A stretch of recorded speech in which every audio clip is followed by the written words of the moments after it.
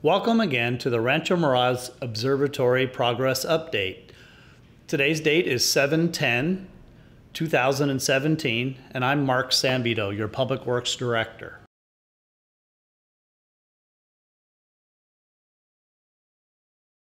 As you can see here in the video on the left, the contractor has erected a number of columns and is starting to install this steel structure that will support the actual observatory, dome, and telescope.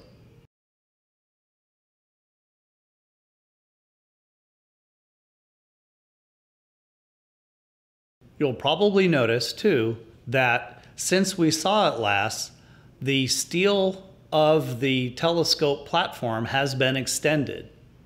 So it's much taller now than before. The reason is they're going to pour concrete, and that will be the substructure that holds the concrete in place and reduces any opportunity for vibrations.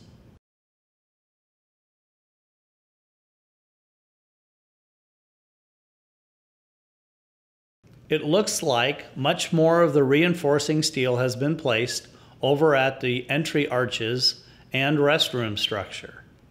All of the steel has been placed on the outside of the form, and it's waiting now for the part B, or the other side of the sandwich, if you would, of the form, with the steel being sandwiched in between.